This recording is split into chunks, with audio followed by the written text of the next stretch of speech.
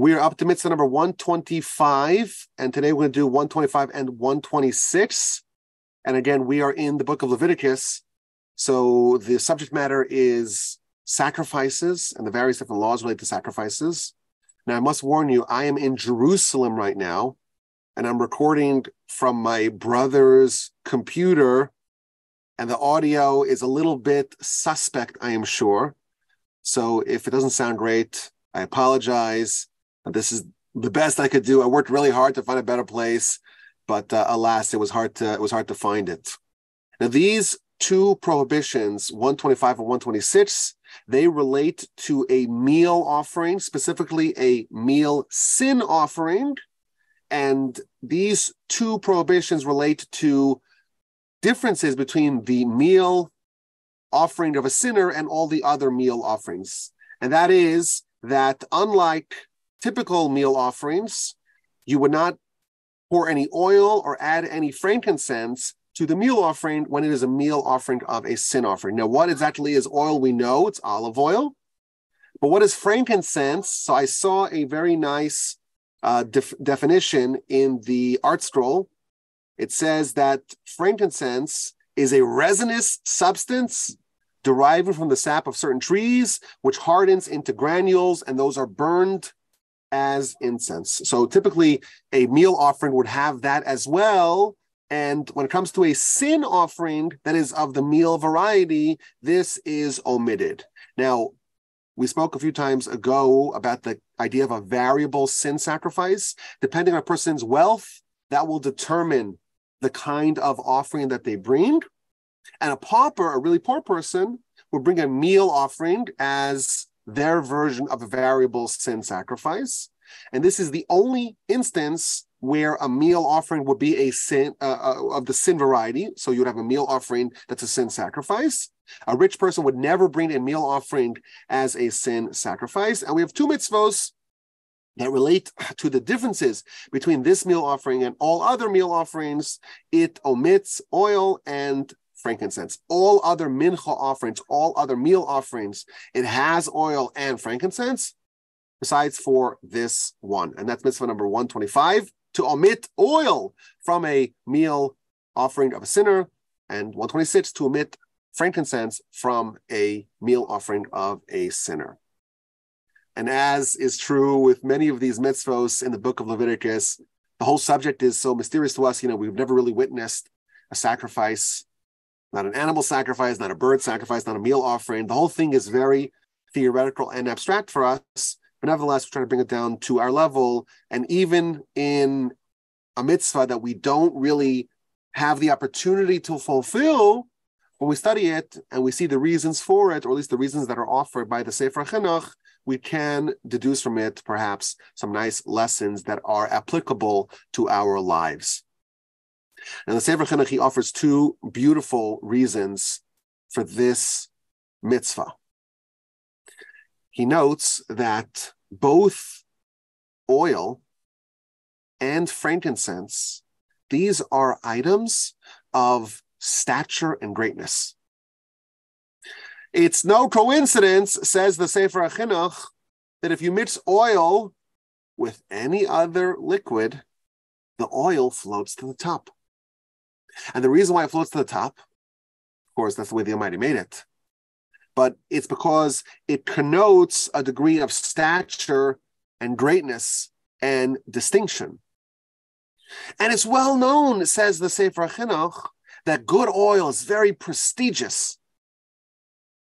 And he mentions that we're told in the book of Exodus, we just read it last week, that Moshe is required to make special anointing oil, you might say with a few other spices, and this cannot be replicated. And this is the special oil that you use to anoint Aaron and his sons and their garments and the Mishkan, the tabernacle, and all of its vessels and all of its beams. And in the future, when someone becomes a Kohen Gadol, when someone becomes a high priest, they use the same vial, the same flask of oil that Moshe arranged, that Moshe made. And a king likewise is anointed with that same oil. Why? Do you use oil?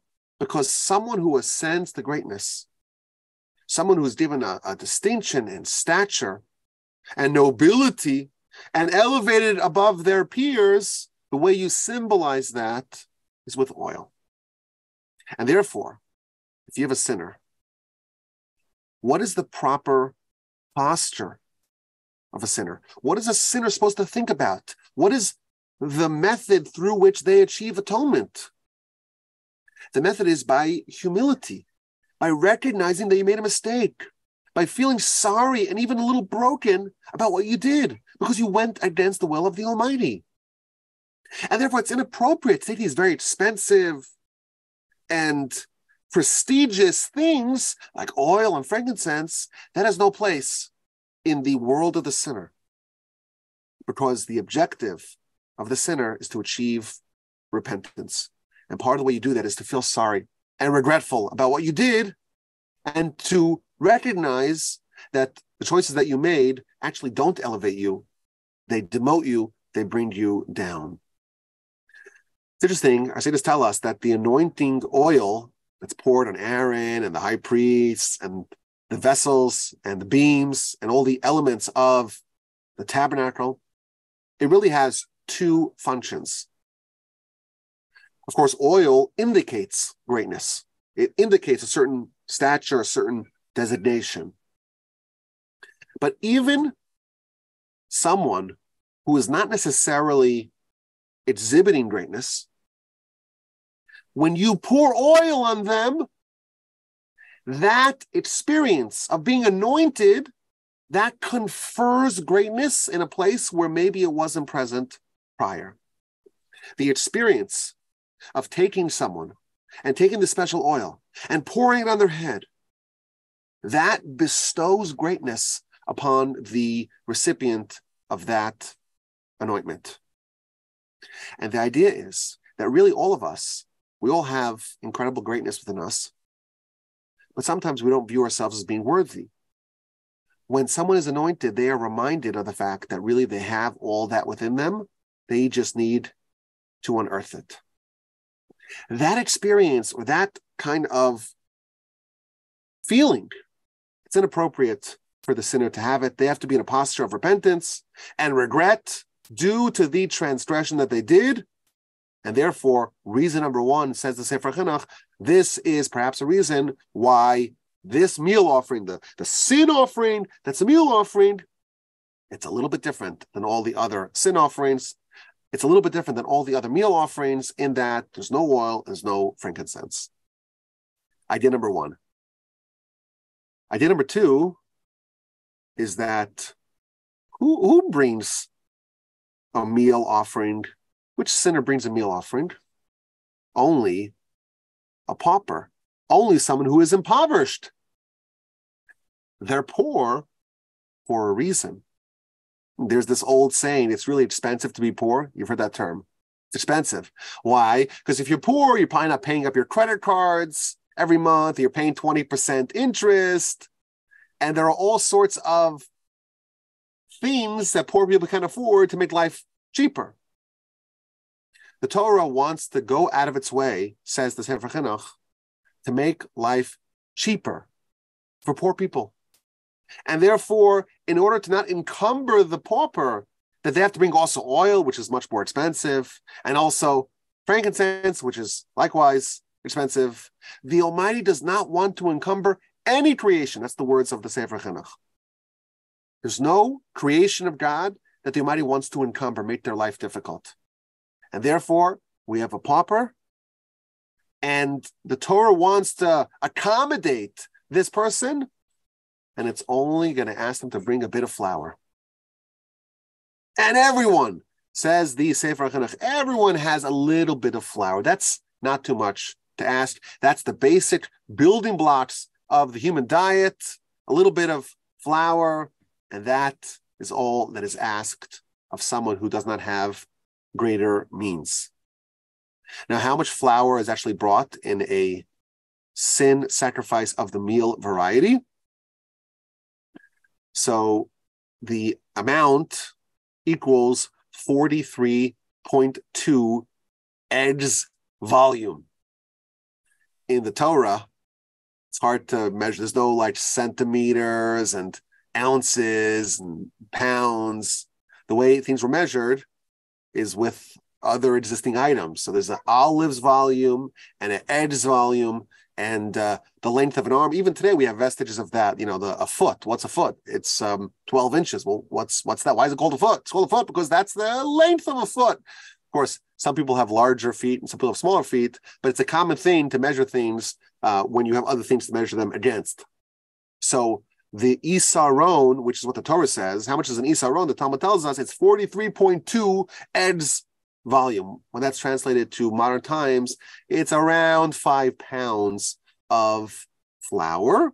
And typically, when you bring a meal offering, you would bring that amount of flour, but you'd also bring a load of oil, which is 6 ed's volume of oil, about a half a liter to simplify for us. And you'd bring a fistful of frankincense. In this mitzvah, we find that the meal offering of a sinner omits the load of oil and the fistful of frankincense. There's another interesting idea in the Talmud about this particular mitzvah and why the pauper who is bringing a meal offering as their sin sacrifice does not bring oil and frankincense. And that is when someone has a mitzvah to do, and they could do it right now, but not in the idealized way, in a suboptimal way. You don't wait until you have the ability to do the mitzvah in the most optimal way. So suppose you have an overachiever. You have someone who's climbing the ladder. They have upward mobility.